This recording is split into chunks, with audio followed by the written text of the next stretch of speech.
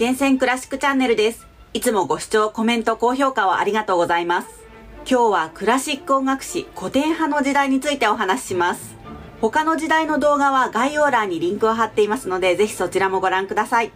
さて、まず内容に入る前に古典という言葉の意味について考えたいと思います。古典という言葉はざっくり古いものというイメージがありますが、古典という言葉を調べるとこんな風に書いてありました。古い書物形式のこと、また長く時代を超えて規範とすべきもののこと。ちなみにクラシック音楽のクラシックも古典という意味ですよね。私は芸術における古典という言葉は不朽の長名作と置き換えてもいい言葉なんじゃないかなと思います。古くから長い時間をかけてたくさんの人々に親しまれ、研究され、評価され、こうしてふるいにかけられた高純度のものが古典と言われているような気がします。実際古典派は間違いなくすごい時代。あのクラシック界のレジェンド、モーツァルトとベートーヴェンの時代です。でも実は彼らが主に活躍したのは古典派の後期の時代なんですね。古典派の時代はよく大きく2つに分けられます。前半は前古典派と言われ、直前のバロック時代から古典派に移る過渡期にあたる時代です。後半が古典派とかウィーン古典派と呼ばれ、古典派の主要な作曲家、ハイドンやモーツァルト、ベートーヴェンが活躍する時代です。この動画も大きく2つに分けてお話しします。それでは行ってみましょう。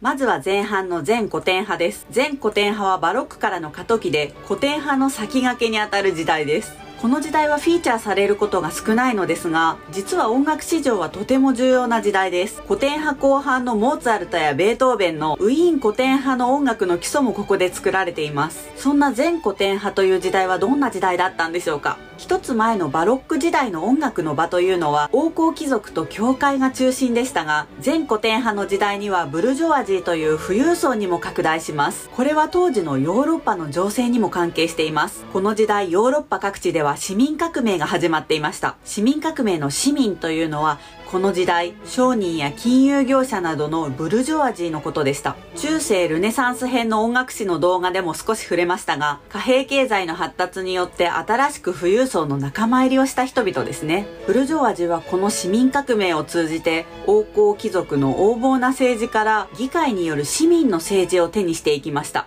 政治の主導権が王様からブルジョワジーに移り始めていったんですね。この動きに合わせて音楽の中心も王侯貴族からブルジョワジーに徐々に拡大していきます。時間軸で言うとバロック時代の終わりからロマン派の初め頃にかけてです。音楽の中心がブルジョワジーまで広がることで音楽のあり方にも様々な変化が生まれてきました。一つは音楽の楽しみ方です。王侯貴族の音楽の楽しみ方というのは、たくさんの音楽家を召使いとして雇って宮廷や邸宅で演奏を聴くという方法です。それに対してブルジョワジーというのは富裕層とはいえ市民です。音楽家を雇うということはせず、今の私たちと同じように劇場に足を運んでコンサートを楽しんだんですね。コンサート文化以外にもブルジョワジーに音楽の場が広がることで、音楽の楽しみ方だけではなく音楽の様式、スタイルにも変化がありました。要は受ける音楽が変わったんですね。王侯貴族は専門的な音楽の教育を受けている場合がほとんどで、伝統的で荘厳な音楽を好む傾向がありました。しかしブルジョワジーは音楽の専門教育を受けてはいなかったので、知識が少なくても分かりやすい楽しめる音楽を求めるようになります。民謡のような単純で直接感情に訴えかけるような音楽、分かりやすい音楽ですね。この分かりやすい音楽の一つの形として生まれたのがホモフォニーです。ホモフォニーというのはメロディーと伴奏がはっきり分かれた音楽のことです。例えばカラオケで言うとダムとかジョイサウンドとかから流れてくる音楽が伴奏で、マイクを持って歌っているのがメロディーです。つまりホモフォニーというのは今私たちが馴染んでいるほとんどの音楽というふうにイメージしていいと思います。この辺りでは対位法とか和声法とか縦の響き横の響きというようないろんな専門用語が出てくるんですが、この動画ではその部分は割愛します。ここでは前古典派の時代にホモフォニーというものが出来上がり、それはメロディーと伴奏による音楽で、今の音楽の基本もほとんどホモフォニーなんだと理解しておくので十分かなと思います。そんな現代にも通じる転換期、前古典派の時代をここからは国別でご紹介しましょう。ブルジョワジーが台頭するようになったきっかけの市民革命、これの発端はイギリスでした。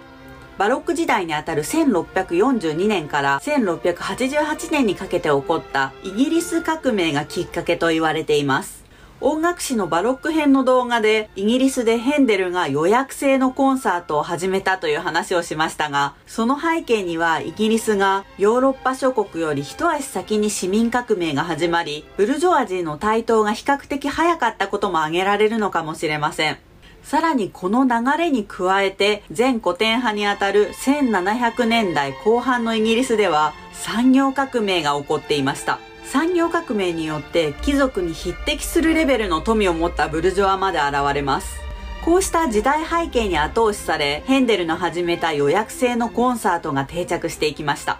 この予約制のコンサート文化を確立したのはバッハの息子のヨハン・クリスティアン・バッハです。クリスティアン・バッハは1765年、ロンドンで友人のアーベルと一緒にバッハ・アーベル演奏会を始めました。バッハ・アーベル演奏会は予約制のコンサートで年におよそ15回開催されるシリーズのコンサートでした。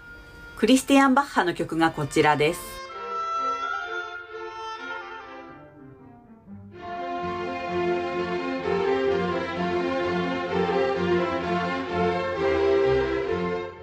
ちなみにバロック時代イギリスで活躍したヘンデルもドイツ出身でしたが、このクリスティアン・バッハもドイツ出身の作曲家です。友人のアーベルもドイツ出身で、彼はヨハン・ゼバスティアン・バッハの部下でもありました。このバッハ・アーベル演奏会はロンドンにコンサート文化を定着させるだけではなく、ドイツ音楽を広めることにもつながりました。この前古典派時代のイギリスで起こった産業革命は音楽史にとっても非常に重要な出来事でした。産業革命は大きく3つのことをもたらしました。一つは音楽の大衆化です。工業が発展したことで楽器の大量生産が可能になりました。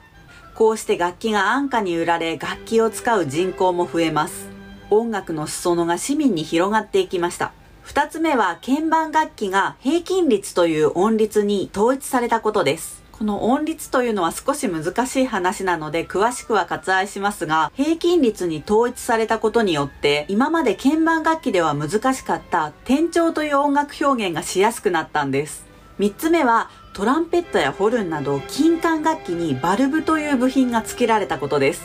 バルブが付けられたことで出す音の高さを細かく変えることができるようになったんですね。これによって半音階など表現の幅がぐっと広がりました。このように楽器が発達することは、その楽器のポテンシャルを引き出す魅力的な曲を作ることにもつながります。イギリスはこの時代以降、他の地域に比べてはクラシック音楽の作曲家があまり登場せず、いわゆる音楽を消費する地域になるのですが、イギリスで生まれたコンサート文化の定着やイギリスで起こった産業革命によって、現代の私たちも素晴らしい音楽を享受できているのです。前古典派のイタリアではミラノやナポリを中心に音楽が花開いていました。バロック時代までに出てきたイタリアの都市といえばフィレンツェとかベネチアとかボローニャでしたよね。実は今回登場するミラノやナポリという都市はずっとスペインに併合されていたんですね。そしてバロック時代の終わり頃にスペインからオーストリア・ハプスブルク家の支配下に置かれました。オーストリア・ハプスブルク家というのはドイツ系の超名門王家ですね。このオーストリア・ハプスブルク家の支配下に置かれたことをきっかけにミラノ・ナポリでは音楽も発展します。特に盛んだったのはオペラでした。先ほどイギリスでご紹介したヨハン・クリスティアン・バッハもミラノで音楽を学んだ一人です。オペラについては5回目のオペラ編の動画で詳しく解説しますが、ここでご紹介したのはオペラから交響曲が生まれたということです。交響曲というのは簡単に言うと大規模なオーケストラ音楽のことです。クラシック音楽というとこの交響曲を思い浮かべる人も多いと思います。この交響曲の始まりというのは実はオペラの序曲だったんですね。オペラの序曲というのは前奏、つまり劇に入る前の BGM のようなものですね。ミラノやナポリではもっとオペラを盛り上げようと序曲を濃密なものにしていきました。オーケストラの規模もどんどん大きくしていったんですね。こうして立派で美しく肥大していったオペラの序曲というのは、オペラの伴奏というレベルにはとどまらなくなります。そして序曲だけが独立した器楽曲として演奏されるようになりました。これが交響曲の始まりと言われています。特にミラノではオペラ以外にも貴族の邸宅を中心にオーケストラの音楽が盛んに演奏されていたそうです。この時期の交響曲の作曲家といえばイタリアのジョバンニ・サンマルティーニです。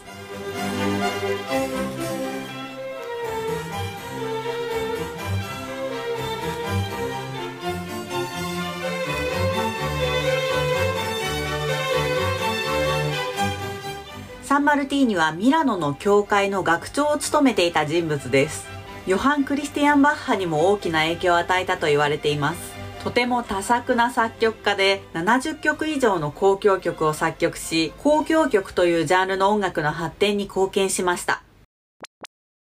先ほどのイタリアとこの時代オペラに関して争っていた国がありました。フランスです。フランスオペラとイタリアオペラのどっちが優れているかという論争が巻き起こりました。こちらも詳しくはオペラ編の動画でご紹介しますが、この争いはブフォン論争と言われています。1752年にイタリア人一座がパリに来てオペラを上演したのですが、その時にフランスのオペラの中にイタリア・ナポリのオペラを差し込んだんですね。これが引き金になってフランスの伝統的なオペラとイタリアの庶民的なオペラとどちらが良いかという議論が起こりました。この頃は市民革命の時代で啓蒙思想が広がっていました。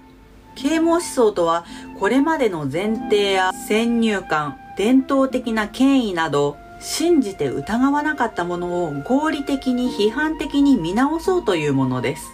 フランスの有名な啓蒙思想家のルソーがイタリア音楽の方を支持してフランスのオペラを批判したことで軍配はイタリアに上がります。これを境にフランスの宮廷オペラは徐々に衰退していきました。ルネサンス音楽の中心地だったフランスは150年経った古典派の時代には作曲という観点ではやや下火になっていきました。それでも花の都パリは健在で演奏活動や楽譜出版の中心地としてのポジションを確立します。こうしてパリは各国の有名な作曲家たちの演奏活動の場になったんですね。その結果フランス・パリには国内外の優れた音楽家たちが集まり、良質な音楽が盛んに演奏される地域になりました。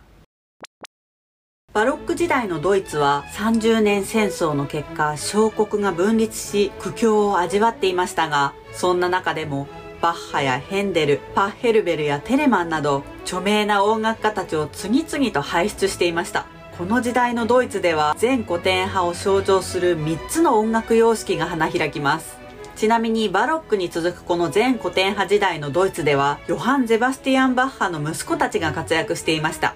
先ほどイギリスでご紹介していたヨハン・クリスティアン・バッハはバッハの末息子です。ドイツではバッハの長男にあたるビルヘルム・フリーデマン・バッハと次男のカール・フィリップ・エマヌエル・バッハらが活躍しました。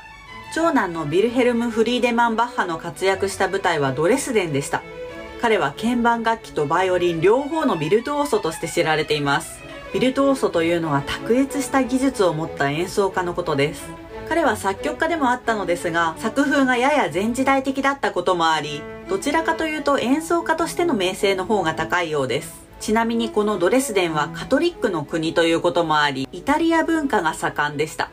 音楽もイタリア音楽が注目されていて、特にイタリアオペラの人気が高かったようです。オペラ座専属のオーケストラシュターツカペレ・ドレスデンは現在残る最古のオーケストラとしても知られています。一方で次男のカール・フィリップ・エマヌエル・バッハはベルリンの宮廷楽団員として活躍しました。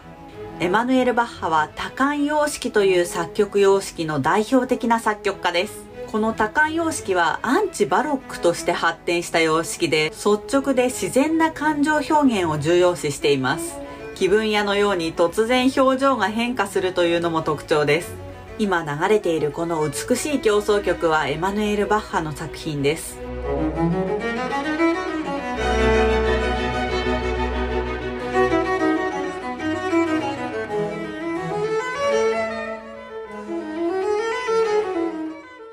エマヌエル・バッハが残した多感様式を表す言葉をご紹介しましょ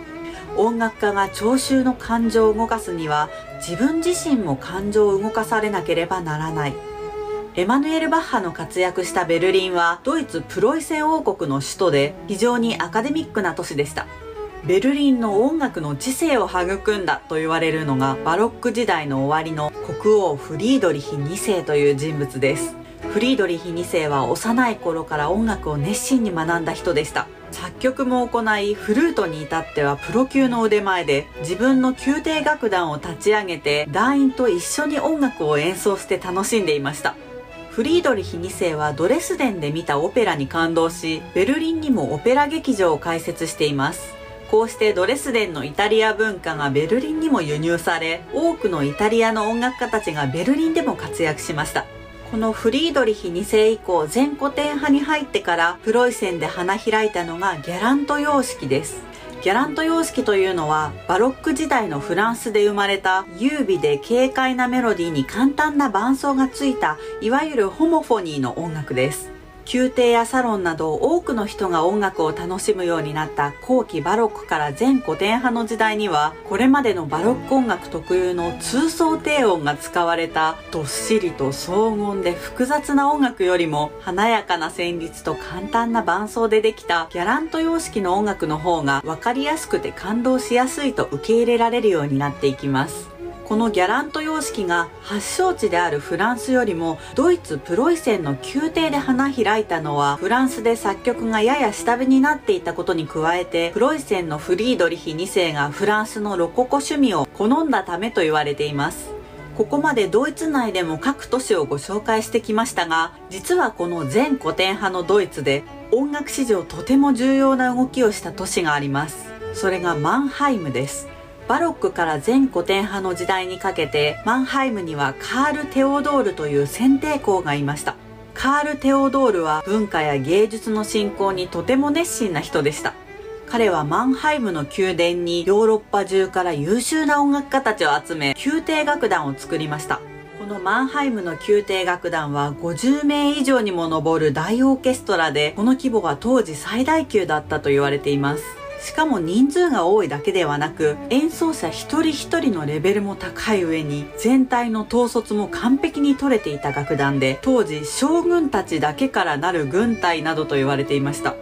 このマンハイムの宮廷楽団をヨーロッパ最高の楽団に仕立てたのがヨハン・シュターミッツという人物です。シュターミッツはチェコ・ボヘミアの出身でした。彼はバイオリンのビルトゥオーソでもあり、作曲家でもあった人物です。1743年に首席バイオリニストになり、1745年からはマンハイムの宮廷楽長を務めました。このシュターミッツを筆頭に、この時期のマンハイム宮廷で活躍した音楽家たちをそのままマンハイム楽派と呼びます。マンハイム楽派はこの時代の管弦楽器のポテンシャルを最大限に発揮するような演奏技法や、オーケストラの規模の大きさを生かした演出構成など、次々に生み出したり他から取り入れたりしました。これらを総称してマンハイム様式と呼びます。マンハイム様式は当時最先端の音楽様式で、多くの音楽家たちを魅了しました。特にマンハイムロケットと呼ばれる音の高さと大きさを同時に急激に駆け上らせるような手法や、マンハイムのため息と呼ばれる特徴的な加工音形などが有名です。さて、ここからは古典派の後半、ウィーン古典派に移ります。今も音楽の都として知られるオーストリア・ウィーン。ウィーン古典派という名前の通り、古典派の後半はウィーンが音楽の舞台になっていきます。このオーストリア・ウィーンについては、バロック以前の動画ではあまりお話ししてこなかったので、少し時代を遡ってご紹介します。ウィーンは長らくオーストリア・ハプスブルク家が支配する神聖ローマ帝国の首都でした。神聖ローマ帝国の歴代の皇帝たちは音楽愛好家としても有名な人たちが多く、古くからウィーンは各地から優秀な音楽家たちが集まる音楽の都でした。特に音楽の中心地イタリアのオペラや器楽曲が重宝されていました。バロック時代の初めに起こった30年戦争で神聖ローマ帝国はドイツを中心に事実上解体します。しかしこのウィーンは30年戦争以降もオーストリア・ハプスブルク家の領土のままでした。そんな中、1670年代のウィーンではペストが大流行します。数万人が亡くなったと言われるウィーンが弱体したのを見て、長年敵対していたオスマン帝国がウィーンを包囲する事件がありました。結果、オーストリアはオスマン帝国を撃退するだけではなく、逆にオスマン帝国に攻め入り、一部スラブ系の領土も取り込みます。そしてオスマン帝国に攻め込まれた危機を教訓に対策を行いました。オスマン帝国がウィーンを包囲した陣形と同じ形にウィーンの周りを取り囲む新しい私壁を建設したのです。新しい私壁は元々の私壁よりも一段階広く取られていて、この古い私壁と新しい私壁の間のエリアが新しく生まれました。この新エリアに貴族たちが我先にと宮殿建設を始めたのです。バロック時代、宮殿があるところには宮廷音楽が生まれます。このウィーンの新エリアの開発は宮廷音楽をさらに盛り上げることになり、たくさんの音楽団が作られました。当時の神聖ローマ帝国の皇帝カール6世が抱えていたウィーン宮廷楽団は100人以上の大規模楽団だったそうです。また1709年にはケルントナートワ劇場が、1741年にはブルク劇場が生まれました。さて、ここまでがバロック時代のウィーンですが、前古典派に移った1756年に重要な出来事が起こります。それが外交革命と言われる出来事です。長らく敵対していたフランスのブルボン朝とオーストリアハプスブルク家が和解したのです。詳しい経緯は割愛しますが、この時代の神聖ローマ帝国を事実上統治していたのはカール6世の娘マリア・テレジアでした。1740年にマリア・テレジアの右腕だった帝国宰相カウニッツという敏腕政治家が不可能と言われたオーストリアとフランスの同盟を取り付けたという出来事です。これはヨーロッパの歴史の中でも大きな転換点となる出来事でした。この政治的な転換は文化にも大きく影響を及ぼします。オーストリアとフランスの音楽家たちの交流も盛んになりました。こうした中、前古典派のウィーンで音楽を高めていったのがマリア・テレジアの長男で、次の皇帝ヨーゼフ2世でした。このヨーゼフ2世は啓蒙思想に感銘を受けていました。オーストリアにとっては敵でもあるドイツ・プロイセンのフリードリヒ2世を尊敬していました。フリードリヒ2世は啓蒙専制君主としても有名で、ヨーゼフ2世もそれを目指していたのです。ヨーゼフ2世は音楽的にもドイツの影響を受け、ジングシュピールというドイツの民衆向けの音楽劇をウィーンでも奨励しました。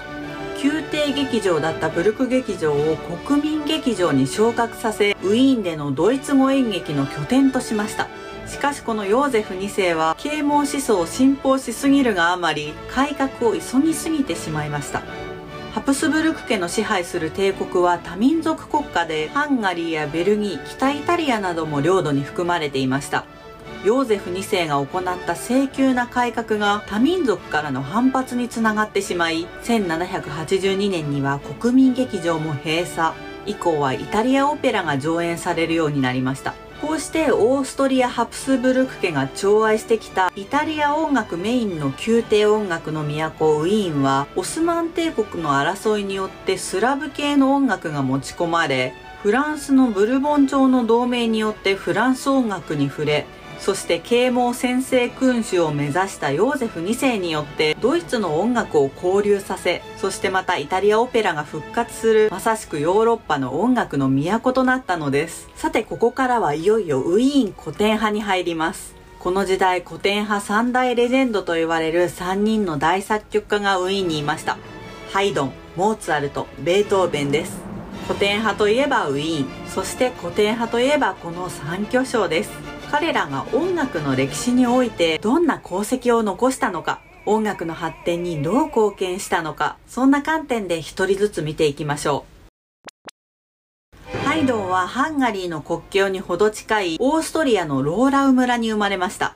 ハイドンはとても美しい歌声を持った少年で、才能を認められ、8歳でウィーンのシュテファン大聖堂の聖歌隊に入ります。しかし声変わりをきっかけに聖歌隊にいられなくなり、作曲の勉強を始めました。ハイドンは作曲ではエマヌエル・バッハの影響を強く受けています。その後、モルチン伯爵家の宮廷楽長を経て、大貴族エステルハージ家に仕えました。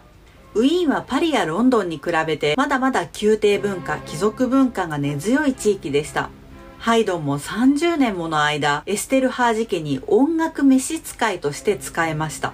エステルハージ家の楽長という安定したポジションで、ハイドンは新ジャンルの音楽をたくさん作ります。その中でも交響曲と弦楽四重奏曲を芸術作品として確立したのは大変大きな功績です。そのためハイドンは交響曲の父とか弦楽四重奏曲の父というふうに呼ばれています。今流れているのはハイドンの交響曲第94番驚愕です。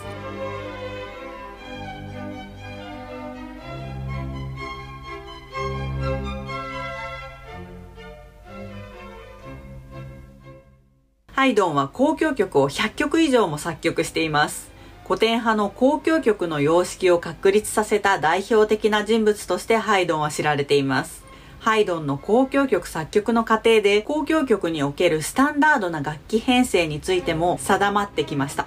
もう一つ弦楽四重奏曲も聴いてみましょう。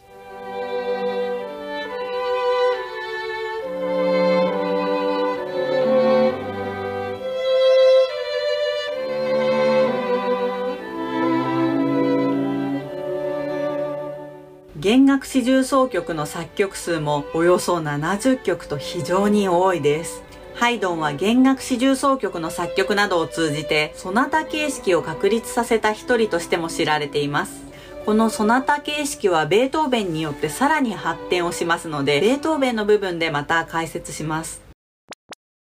モーツァルトはオーストリアのザルツブルクに生まれました。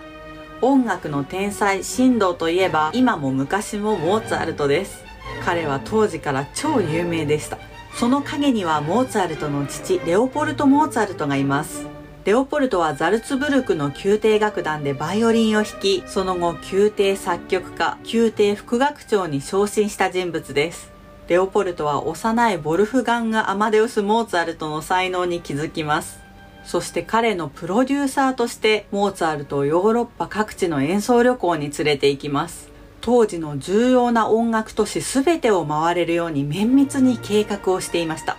こうした父親の献身的なサポートのおかげで、モーツァルトはヨーロッパ各地で活躍する音楽家たちから多くのことを吸収できました。パリではショーベルトという人物からフランス風のロココ的な音楽を学んだり、ロンドンでもヨハン・クリスティアン・バッハやアーベルにも会っています。天賦の才に加え、父親の素晴らしい英才教育の成果もあり、モーツァルトは35年という短い人生にもかかわらず、ほとんど全てのジャンルで超一級品の名作を残しています。どのジャンルにおいても後世の手本となる作品を残したことが、モーツァルトの音楽史上一番の功績かもしれません。まさに不朽の名作古典の名にふさわしい作曲家です。ジャンル別にいくつか作品を聴いてみましょう。まずは交響曲、大規模なオーケストラの曲です。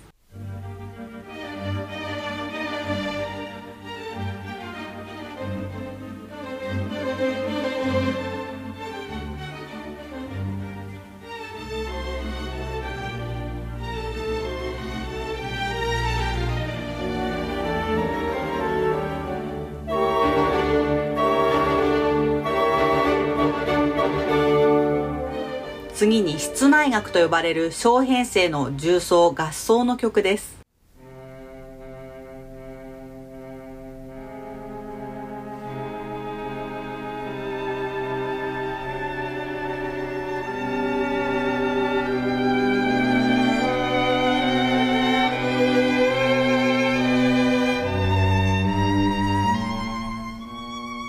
続いて宗教音楽です。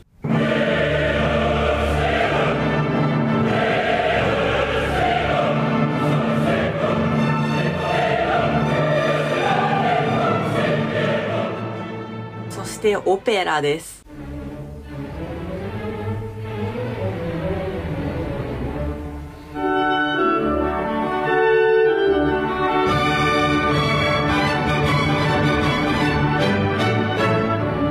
続いて協奏曲です。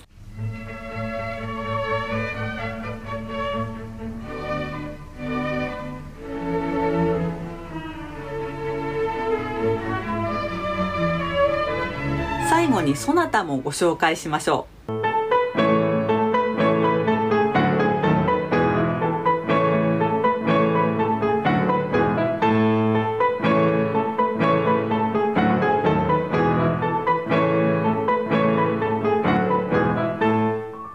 いかがですか？まだまだ紹介しきれない名作がたくさんあります。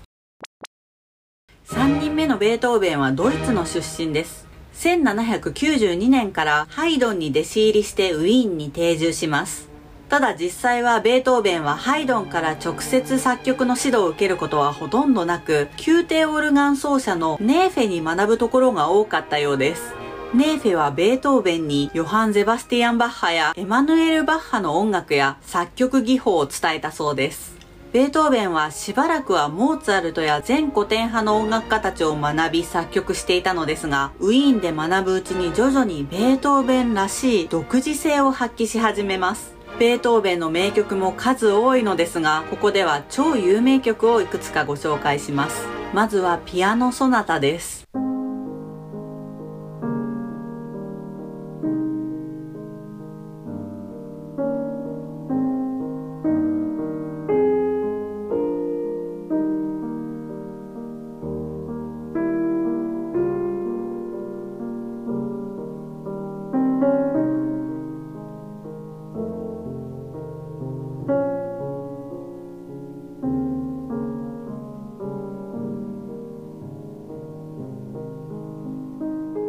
もう一つ交響曲も聴いてみましょう。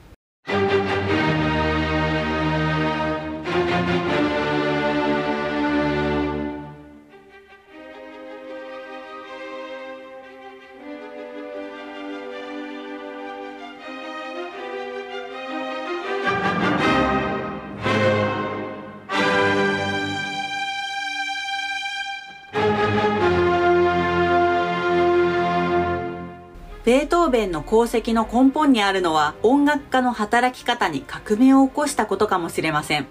ベートーベン以前の音楽家はハイドンのように宮廷や大貴族に使用人として仕えていました。作曲も冠婚葬祭や晩餐会などの特定の行事のための機械音楽として行われることがほとんどでした。ベートーベンはこうしたパトロンとの主従関係の中で音楽を作ることを拒絶します。彼は大衆に向けた音楽を作る芸術家を目指しました。最先端の楽器や技術を取り入れつつ、音楽的な知識の乏しい民衆にも楽しめる音楽を追求します。実はこの民衆に受け入れられるための工夫の一つが、先ほどハイドンのところで触れたソナタ形式です。ソナタ形式というのは簡単に言うと、長いクラシック音楽を分かりやすく伝えるために有効な音楽の構成なんですね。物語でいうところの起承転結に近いイメージかもしれません。ベートーベンはハイドンが確立したソナタ形式をさらに多くの人に効果的に伝わる形に変化させていきました。こうしてしっかりとした音楽構成を持ち、劇的な展開のある古典派らしい音楽を確立したのです。ベートーベンはロマン派から近代まで後世の大音楽家たちにおそらく最も大きな影響を与えている音楽家です。この時代以降、ベートーベンの起こした革命がどう引き継がれるのか、次の時代でも見ていきましょう。さて、ここまで古典派を紹介してきましたが、クラシック音楽が最も花開いた時代はロマン派です。次はロマン派音楽についてお話しします。ロマン派はシューベルトにショパン、リスト、シューマンやブラームスにチャイコフスキーとたくさんの有名な作曲家たちがひしめき合う百花繚乱の時代です。ぜひチャンネル登録をして楽しみにお待ちください。それではまた次の動画でお会いしましょう。